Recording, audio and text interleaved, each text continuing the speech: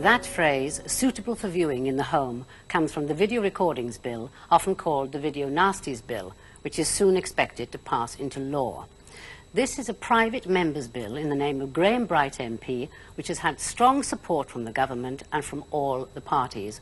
But at the very moment it's likely to become law, there are growing criticisms of the bill. Its opponents are denouncing it as bringing in state censorship of an unprecedented kind, making us into the most censored country in the Western world.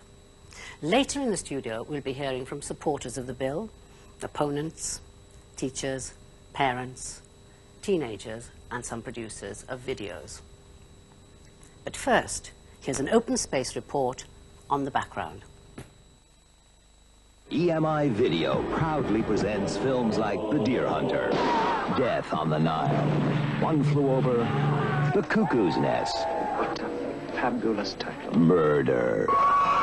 On the Orient Express. Don't look now. Convoy. Where? There they are.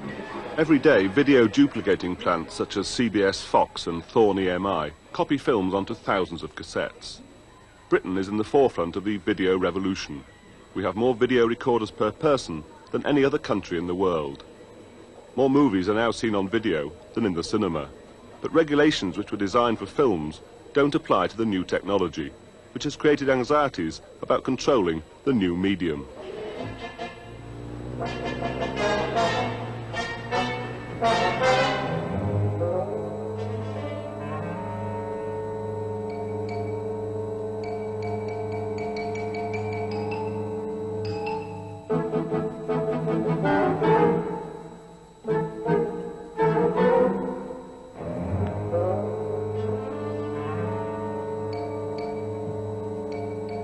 In 1982, under the Obscene Publications Act, police seized 22,000 cassettes in the metropolitan area alone.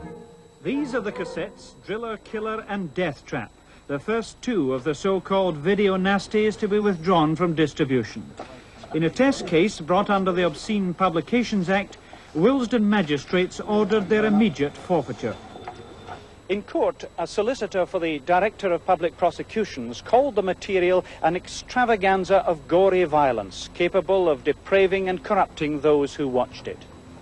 And there was a clear warning that though this case was not brought under Section 2 of the Act, which could have led to the distributors, VIPCO, being fined or even sent to prison, this should not be taken in any manner as a norm for the future.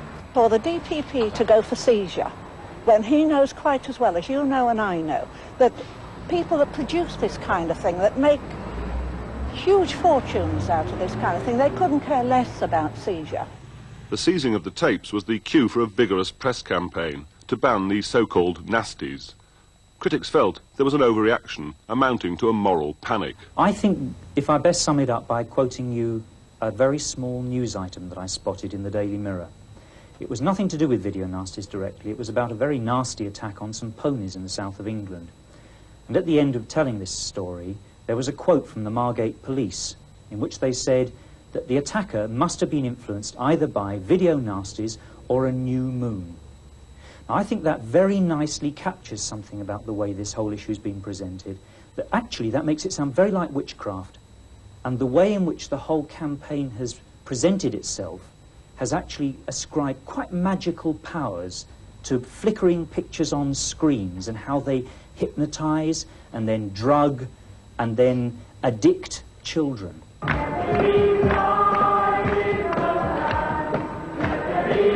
Ever since the late 60s, there have been a growing number of campaigners against what they saw as the dangerous increase in permissiveness and the lowering of standards in society.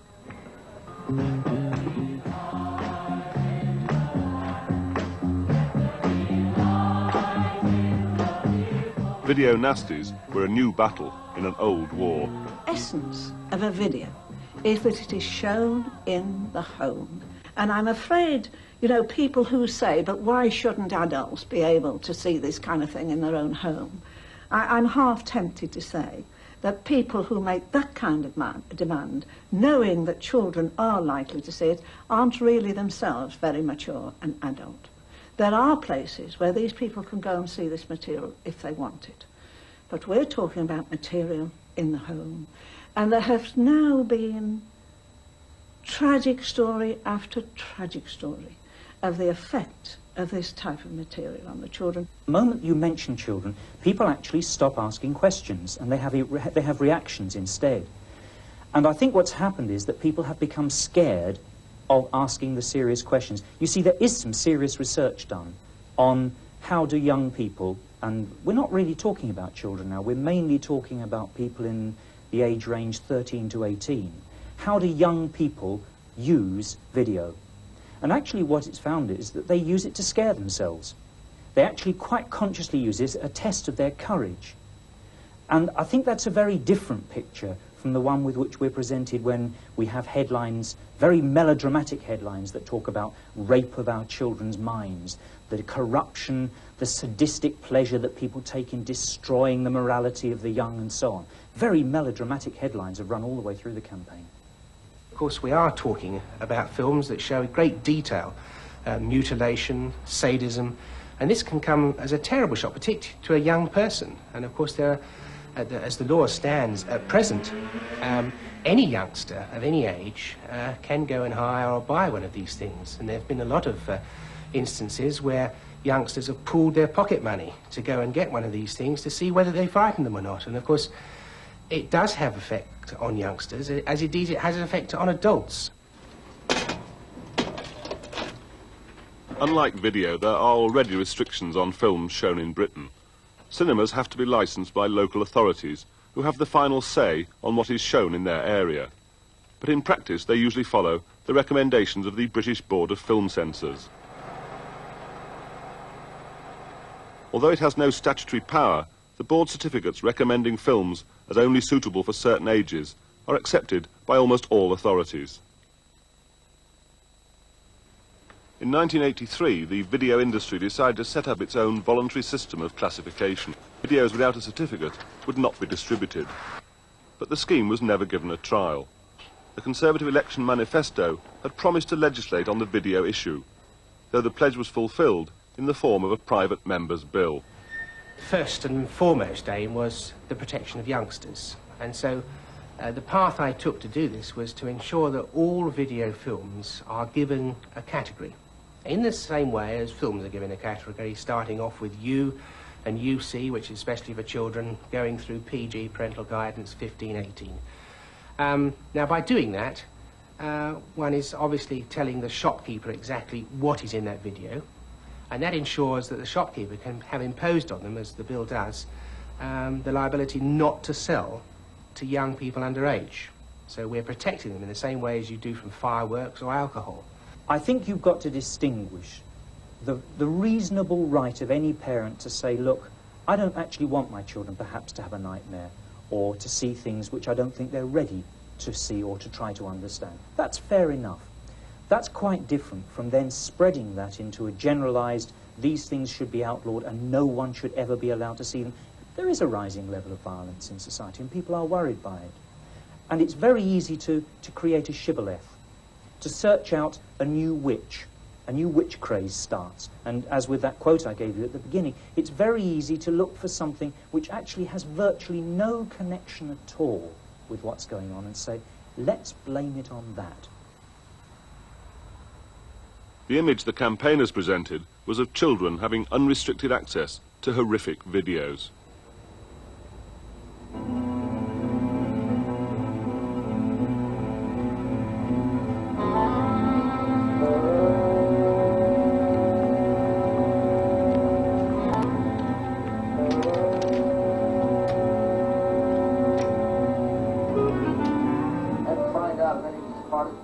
Traces of human skin scraped up the front of the car that might have been involved in a run.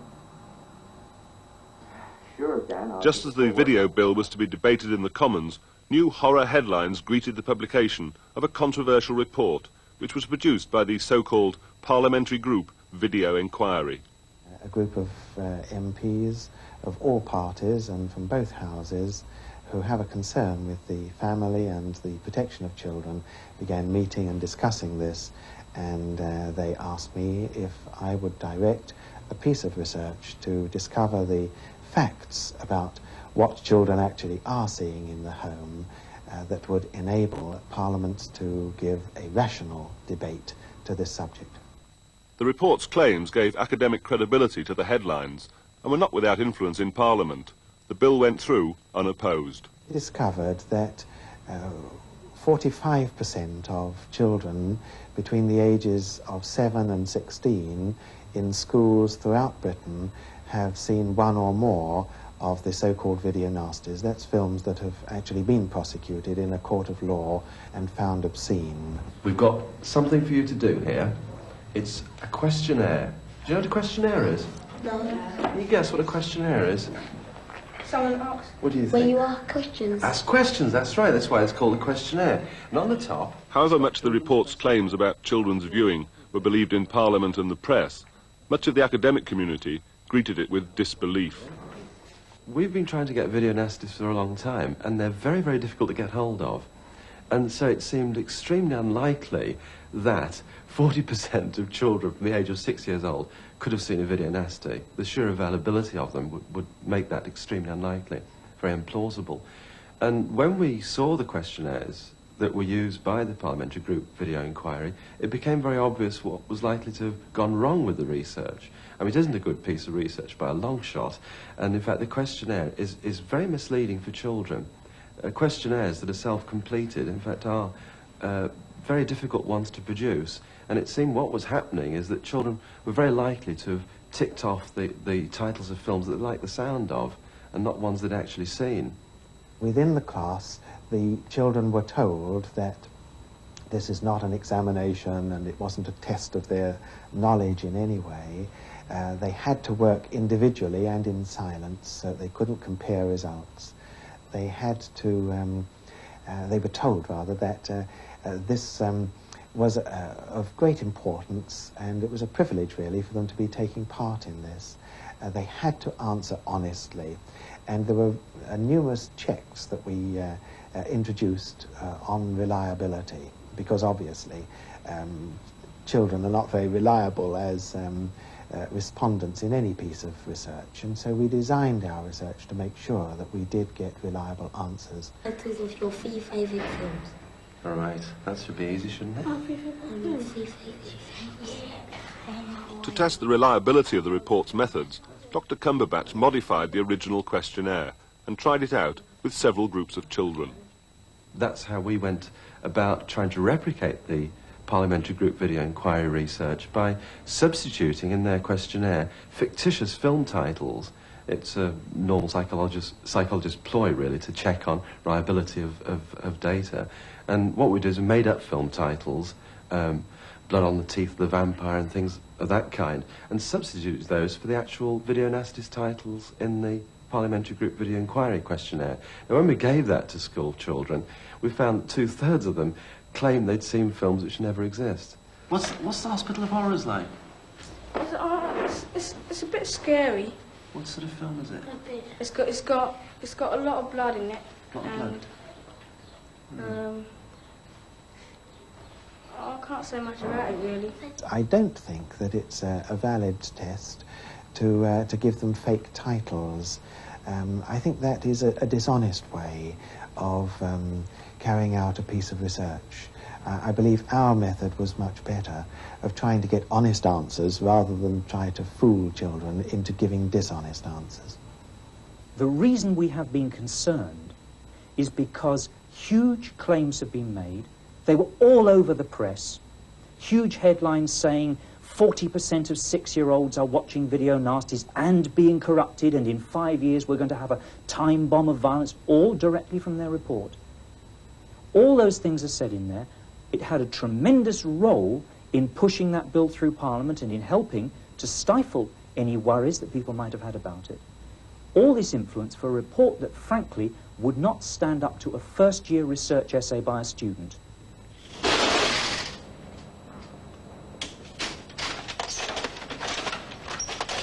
The Video Recordings Bill passed through the Commons with all-party support. The thousands of cassettes produced for sale or hire will become subject to stringent new restrictions. A powerful new censoring body is to be appointed by the Home Secretary. What about my wife?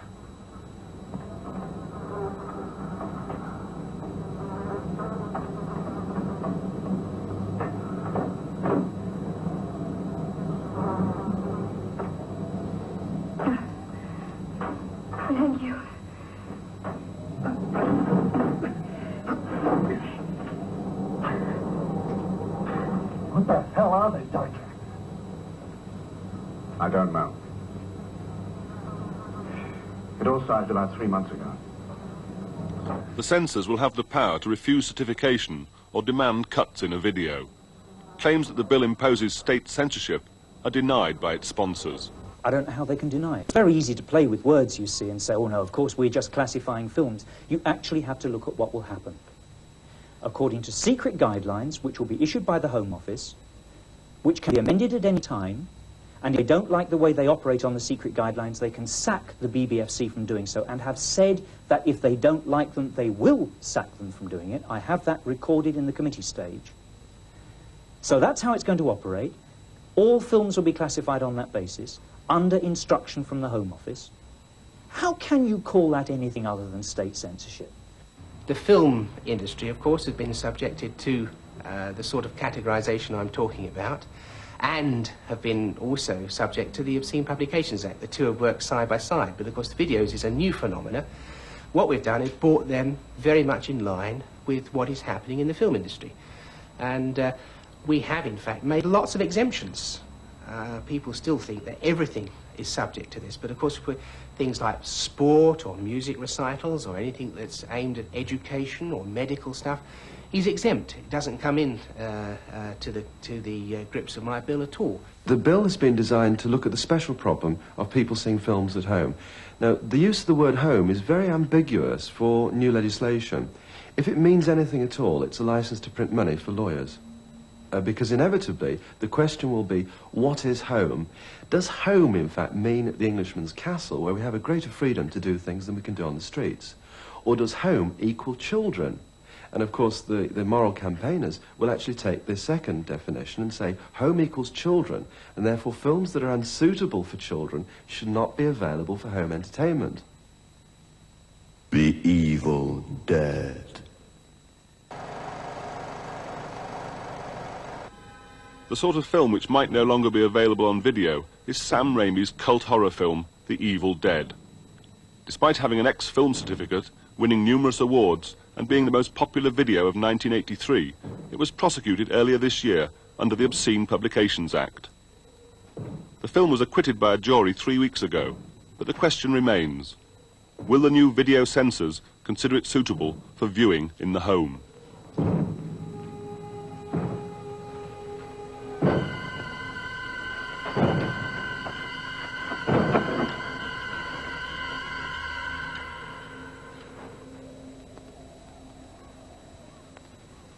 It's supposed to be one of these on here.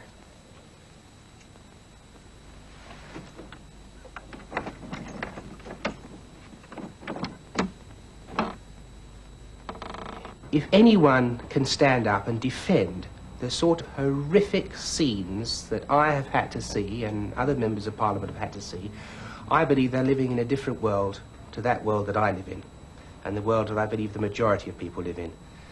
Those are unacceptable. I believe that research is taking place, and it will show that these films not only affect young people, but I believe they affect adults as well. It goes far too far. Now, the 18 category will still be pretty liberal, in fact more liberal than most countries in this world, in what goes into those videos. And I think there is no way that I or anyone else can really defend films that go into the sort of mutilation and show the sort of sadism and horror that the video Nasties shown. And of course we're only talking at present about 30 or so titles out of 6,000 or 7,000 titles, so it's a very small number of things we're talking about. And the vast majority of good entertainment will still be available on videos in the home. I could feel myself agreeing and disagreeing all the way through that, and I bet that's what the people we've invited in the studio will be doing tonight as well. One of them is video journalist John Sanders, and it was he who first suggested Open Space do a programme on the video bill, because though there had been enormous media coverage of the so-called video nasties, there had been little scrutiny of the censorship powers of the bill. Now, George Sanders, you heard Graham Bright say, we are still going to be more liberal than many countries, and the vast majority of good entertainment will still be available for viewing in the home. So now what doubts have you still got? Well, vast number of doubts. I don't think that the vast majority of movies will be available for seeing in the home, certainly not in the state in which they are at the moment. I can give you an example of a movie which depicts an SS officer who has his way with a prisoner and threatens to kill her children. Now, I'm not talking about a video nasty, I'm talking about Sophie's Choice. That movie has at the moment a 15 certificate, and that means that anyone under the age of 15 isn't allowed to view it in the cinema. Now, when we question is that suitable for viewing in the home, we must say to ourselves, well, probably if we define that, take that definition as in your program, that's for, that means young children shouldn't be allowed to watch it.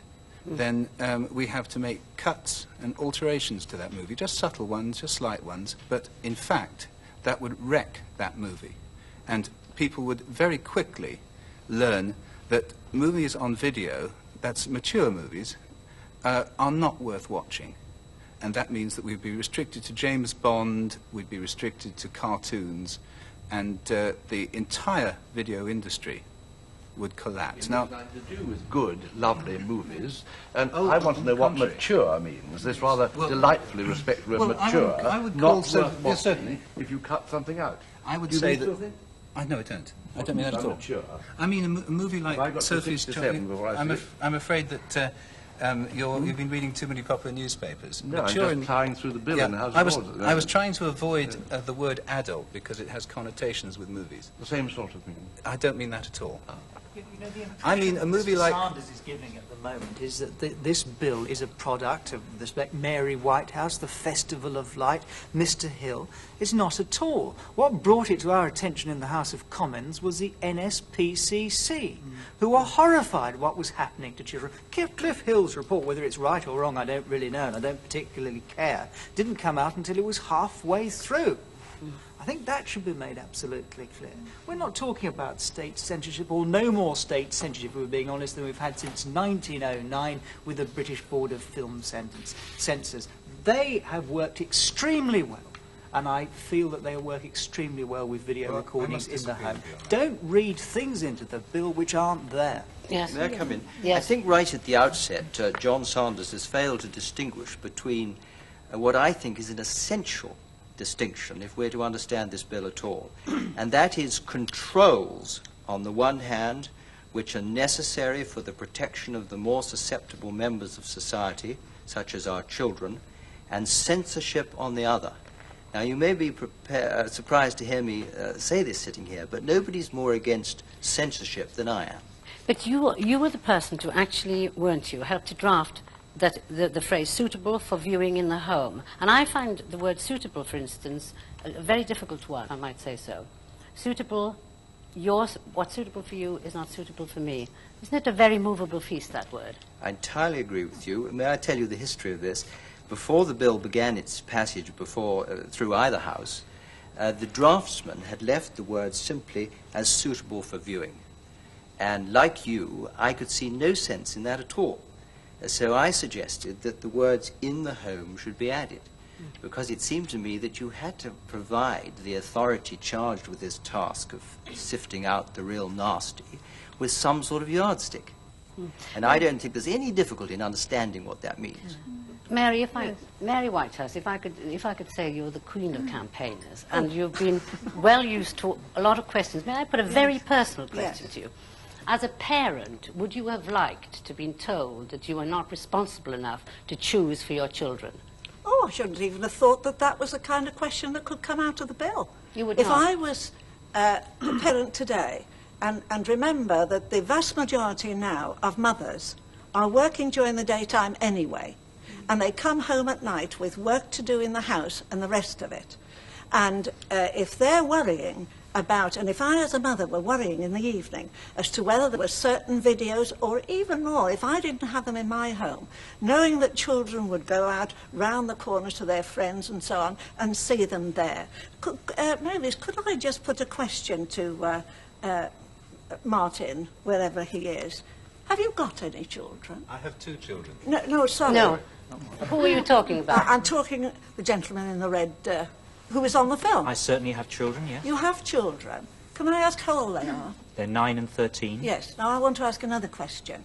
Would you let your children, and have you shown your children, some of the video nasties, the worst kind of video nasties that this bill deals with? Have you shown them to them? I'm happy to answer that question, and I'll have to add something to it, though, in answering it. Yes. I feel personally quite ambivalent about showing them to my children. And I'll be honest about why, because I don't yet know, in relation to individual films, as to how they would respond to them. Yes, I can that's use an exactly analogy. what every other parent thinks. Right, but that, you see, ducks an important question. Many parents look at their individual children and say, is my child ready to understand that kind of thing? For heaven's sake, there's a problem, for example, about at what age you explain to a child why he or she should be cautious with strangers. You encourage them from a very early age to be cautious with strangers. At what age you explain why is a real problem. What we are worried about is the creation of a huge system of censorship to cope with individual parents' problems of how they perceive their children. But it isn't a huge system of censorship. It's a very, very limited one. Now, I'd like to ask you another question, if I may. Do you agree with the Race Relations Bill, which says that these things may not be said, may not be put on film? Do you agree with that bill? I find that a very difficult question to answer because Well, I don't know the race... yes or no, try. Well, that's silly because I No, don't it know the isn't Race silly. Relations Bill that well. That's a silly question. You know what We're it's talking about. a It's bill about that I do know well. controlling what people say, what people hear. Right? It has to do with censorship. Well, Mrs. Whitehouse, you are confusing issues I'm here. not. I'm raising the... The question No. is that the legislation on racist attacks, on racist language in Britain, is geared specifically towards specific cases where language is racist. The Video Recordings Bill deals with all videos, every single video, not simply those that are produced for profit by large commercial concerns, but every video, whether those be produced by community groups, by campaign groups, by absolutely everybody. Now, this bill, according to the bill as it stands at present, has to be financially self-supporting in the censorship department. That means people will have to pay to get their films certificated. That's fine if you're Thorny MI. That's fine if you're a large multinational company. If, however, you're a youth club in Tower Hamlets who's produced a sex guidance film for youngsters, you've introduced programs, say, to do with the natural childbirth movement, You will be then covered in the bill if you read it. Yes. May I It's just exempt. I believe not. I help write. Yeah, At and the the back. point, may I At the just back. One clarify the second. point Just 1 second, please. on the point of censorship? The reason why I raised the Race Relations Bill is because the bogey of censorship is raised all the time about this bill. And I was just trying to clarify. You can't be in favour of censorship in one direction and be against it in another. Simon Hughes, MP, you've been trying. That's an invalid point, because you see, racialist words and racialist actions are judged by their effect in the legislation. They are words and actions likely to incite violence or a reaction. The problem with the bill as it is at the moment, although it had one very laudable and proper objective, which was to certificate, describe, for people going into a video shop what it was they were picking up. We saw a bit in the film about 2 youngsters. It is right that they should know, just as when you go to the cinema you should know, what the category of product is. It's a Trades Description Act point. And the difference between this and the film industry is that the film industry is regulated by local authorities, elected representatives of the people, who actually decide, having considered what the British Board of Film Censors do first, what the people who elected them ought to be allowed to see. We don't have the same democratic accountability. It's actually a nominated body appointed by the Home Secretary, and there is no accountability at all. And that means that instead of somebody deputed to do the job by public consent, that isn't here, and it therefore takes away from the parent the right which they would otherwise be entitled to have done for them, have exercised for them by somebody they've elected to do that job. The impact, the visual impact of seeing some of these horrific films. Now, in the House of Commons, we actually saw people eating live monkeys' brains. This is absolutely true. You may laugh. Just a moment. I'm sure specialty but you see, in China. Yeah, I'm sure I've been there. I've read about it. Yes, but yes. And what's the difference, Mavis? For you, reading about it in a book, perhaps seeing a picture in a book, but actually seeing it happen on a screen. Now imagine that, further still, in your own home, when the doors are locked. And what is happening, just a moment, what is happening at the moment, you're seeing that the video recording machine has taken the place of the baby minder. It has taken the place of the magician. And I'm afraid a lot of parents are acting irresponsible. Well, Martin there's wrestling with his conscience, deciding whether he's right or wrong, and whether it's going to affect his children or not. Heaven knows what damage is being done to him. I think it's extremely significant that actually the thing that upsets you is people eating monkeys' brains, that you've designated a particular area of a problem. Now, when you ask that question about would you let your child view it, would you let your child view this particular thing, wouldn't it upset you?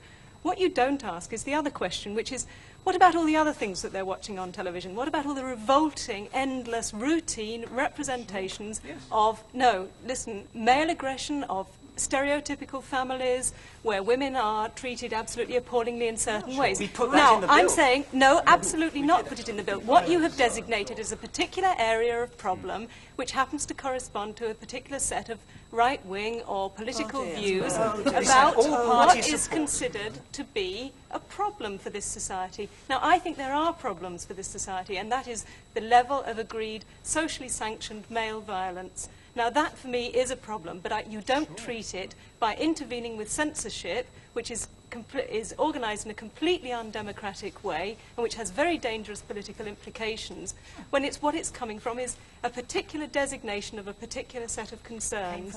I think this is a real problem with the bill, and that is that any sort of constructive discussion about it is turned into, anybody who is opposed to the bill as it stands at the moment, is turned into a purveyor of porn who wants to corrupt children, etc.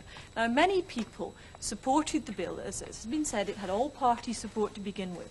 When Graham Bright moved it in the House, he said, look, this is a first draft, we'll have to try and sort it out to get it right. Very few changes have been made, and what we have ended up with is a bill which does far more than tackle the issue of video nasties. And Graham Bright is quite wrong on that film when he says that all that happened is that this bill does for videos what has already happened to film. Some examples have been given. Let me just give you just one more. News. Now, news films have always been exempt from classification. I suppose because by the time stuff got classified, it would be olds, not news. Now, news videos, if they portray violence, etc., if they portray perhaps ships being blown up, etc., will not be exempt. Films produced by groups like the Natural Childbirth Trust will not be exempt because they will not, well, it is true. And they will not, well, perhaps people should read the bill more carefully, because we have in fact had the privilege of an organisation of discussing these points with David Mello, etc.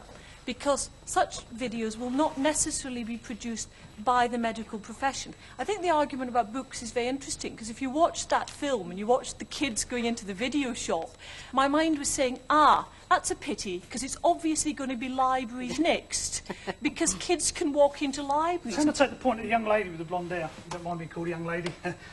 The bit about malaggression is quite right. I was talking to a couple of lads. I live in Hackney, right, poorest borough in the country, and all that business, that's nothing to do with it too much. But the lads would go to a local church youth club, and I was talking to them about this because I was coming on telly and all that. And I spoke to one of them about a video film he'd seen. I'd call it a nasty, okay, whatever people call it. It was sexually explicit, and the poor young lady in it, although she probably wasn't poor, she earned a few bob out of it, she was attacked, etc. And he said, what's wrong with it? I said, what is wrong with it is when you go out and get married, if you do get married, would you then want to consider doing those things to your wife? He said, well, yeah, why not?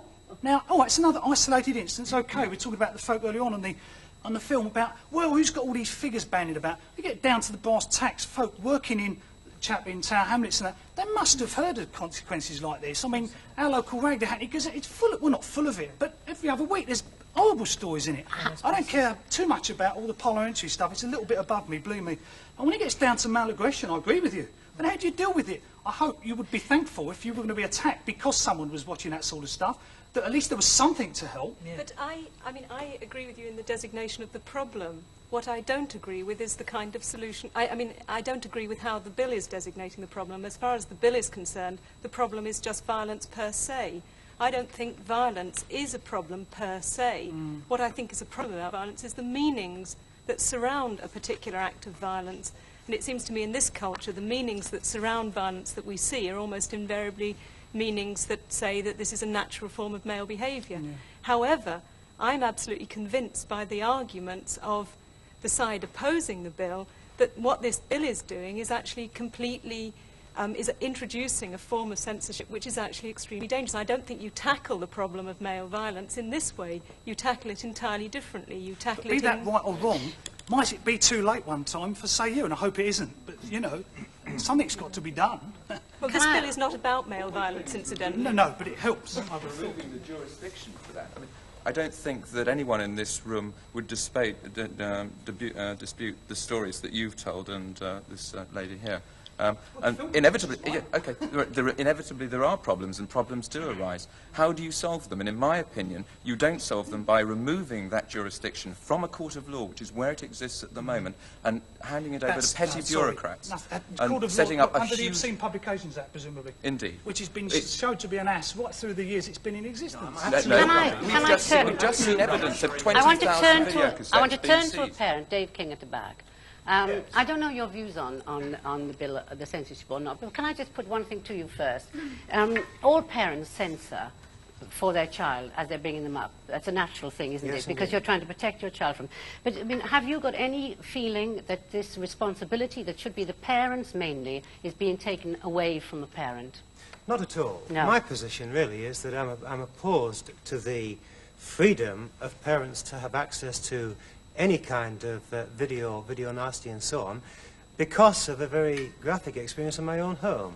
We don't have a video recorder. We wouldn't have video nasties in the home.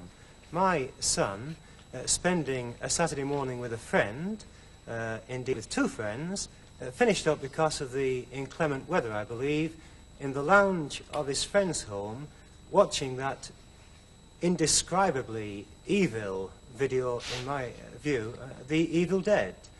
He came home, was unable to eat his meal. We attached no significance to that at all. He later went to bed, and at 2 o'clock in the morning, I was awakened out of a deep sleep to go into my boy's bedroom. He was in a crouched position with his hands between his knees, screaming, screeching, in fact, a sickening sound, and took a great deal of time composing him. We eventually got through that night. The following night, bearing in mind he's 11 years old, almost 12 years old, he wet his bed. Now that was quite uncharacteristic. He sobbed, he had nightmares, he came into our room with pictures from The Evil Dead still passing before his mind. That's several weeks ago now, but even as recently as last week, I believe it was, something triggered the thought in his mind, once again, the awful picture and the words. Now, I'm not a left or right wing, in fact, I'm just middle of the road politically, but I feel very, very strongly about the freedom of other parents to show our children these things. We wouldn't have them, but I have no control over other parents. But when I was little, what did that to me, that happened to me, was Strull Peter, you know, the children's picture book. I mean, that kind of thing, which is an extreme case, doesn't really worry me. I mean, what I'm worried about for children, if they have any, is the kind of everyday thing that they'll see. The Starsky and Hutches, the ordinary action film, that show men beating each other up, which show men being aggressive. I'm worried about, if it's a daughter, say, the kind of advertising, the kind of way that she will see women are meant to act because of the advertising.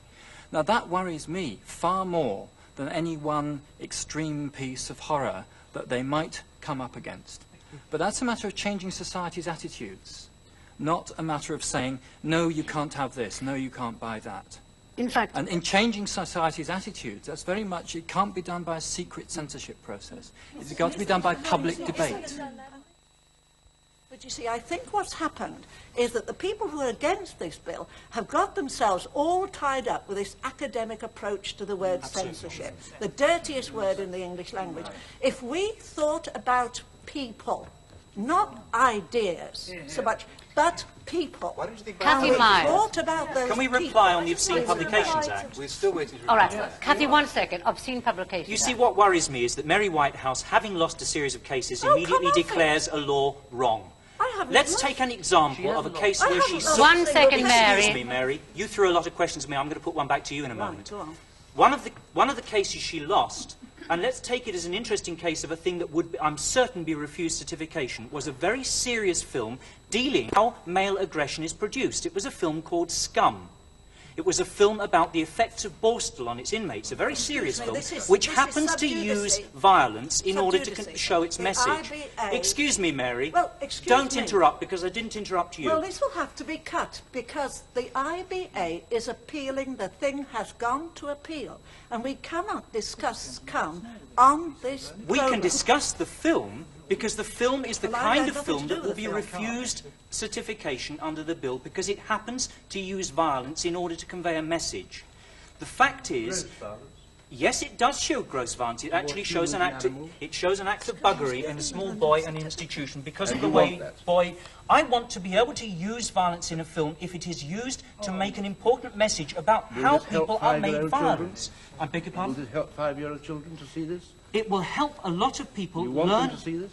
What a silly question. No. I don't want them to see Well, then why Tom not and Jerry. support this Because there are other very ways... simple bill to deal with Excuse that horrible issue? Because that film has a lot of value other than what a 5-year-old might get out of it. And so And you want because them to you see it want on to video. twist everything back to this cartoon image of a child... It's video, it's I'm not the sorry, cinema. it's a cartoon image of a child which you throw at us and then try to drag everything, including the obscene publications, into line around this image of a Those of us child. who work with children Please every don't. day don't You know, can't have and cartoon what I pictures of find kids. interesting is that we have listened very patiently to the arguments put by those who support the bill. As soon as we try to reply, actually a great deal of heckling comes in because we actually have a more complex case to put. The fact is that violence per se is neither good nor bad.